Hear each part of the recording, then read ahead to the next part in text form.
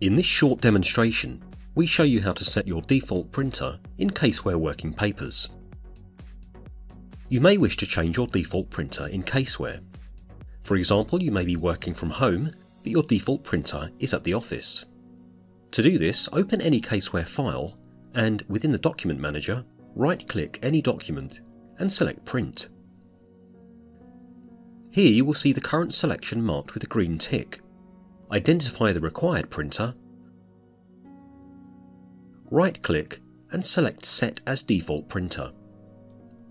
You will see that the green tick has moved, indicating the new default.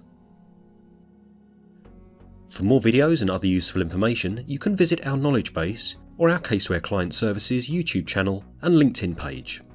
Alternatively, you can speak to our support team using the information shown on screen.